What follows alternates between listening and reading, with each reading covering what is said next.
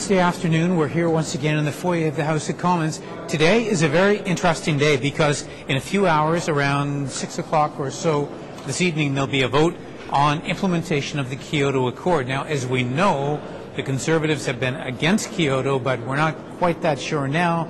They seem to be softening. But climate change is a big issue with everybody in this country. How do we get there? Well, my guest is a guy who is on that path. Pablo Rodriguez is one of the Liberal members of Parliament. He's got a bill coming up tonight, which is a Koyoto implementation bill. It's a big issue here, and we'll get to that in a minute. But Pablo, first, for those people who aren't familiar with you, where are you from? How long have you been an MP, and what's your riding like? Well, first of all, thanks for having me, Garth. Pablo Rodriguez, it says around, it's not French, not English. I'm from Argentina. I was born from Argentina and came here when I was 8 for political reasons, not many people from across the world. And I was involved all my life in politics here in Canada, and I became an MP in 2004 and re-elected in 2006 in the riding of Honoré Mercier, which is in the east end of Montreal. All right, very good. Now, your bill is the Koyoto implementation bill, essentially. So what it's forcing the government to act. Tell us how... It forces the government to meet our Koyoto obligations for the first phase, which is the 6% under the 1990 emissions level. It's a very important bill. It's attracting a lot of attention, as you said, because it's very rare that a private bill goes so far, and a private bill with such magnitude, especially. I mean, the government has been trying everything to kill the bill, and they're even trying again. So it's a little bit like David against Goliath, because I have the whole government machine trying to kill the bill that is trying to force them to respect Kyoto. Yeah, Pablo's quite right. It is a private member's bill, and you've been at this for most of a year now, haven't you? Almost 10 months. 10 months he's been at it. And a private member's bill rarely gets sort of to this point, and also a bill, of course, that's such an issue now. 10 months ago, Pablo, what crystal ball did you look into to know this moment was going to happen? I knew it was going to get some attention because the Conservatives were not too hot on Kyoto. But the main reason why I did it, I didn't do it for politics. I did it because I deeply believed that we had to make a difference in terms of the environment.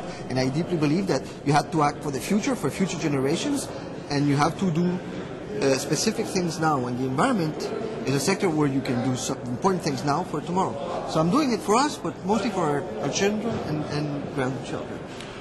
All right, so the government is trying to battle this right now. What are they doing at the moment? Because I guess they're going to start again as soon as the chamber opens. What's up in there? What's the politics? Well, they're trying to say that this requires our recommendation, and I mean, actually, they tried all the tricks. I remember one meeting of the Environment Committee. They brought an expert on parliamentary affairs, and he spoke on the same point of order for 2 hours, and so we lost the whole meeting. And so they've been doing tricks like that since.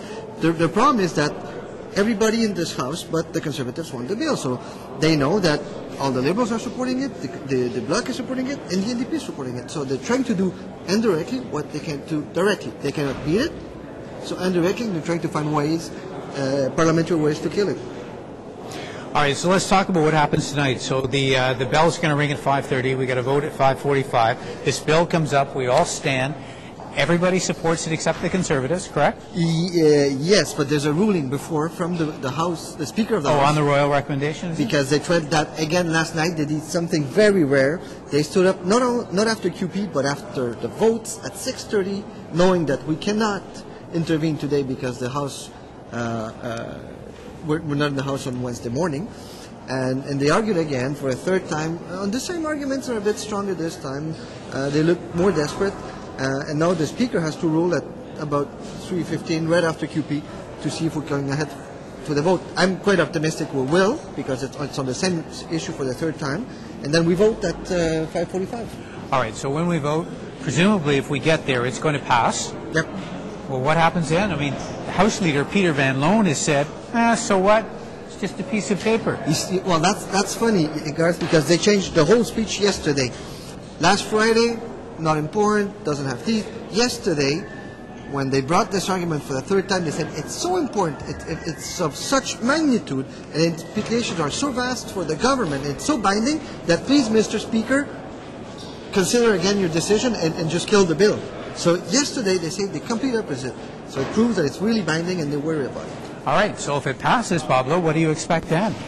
Well, I expect it comes out from here, goes to the Senate, and I am confident to have the support. It will pass. Yeah. It will pass in the Senate, and it becomes law. And then the Prime Minister cannot decide which law to respect or not. I mean, he's not the emperor or the new king in town. He has to. Have you told him that?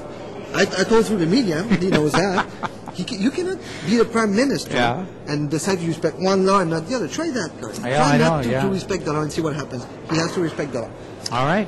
Well, it's going to be very interesting to see what happens. And Pablo, of course, is the guy. He's the man of the hour. So everybody's going to be watching everything he says and does today. And we will, of course, be back later to let you know how that vote turns out. But watch it.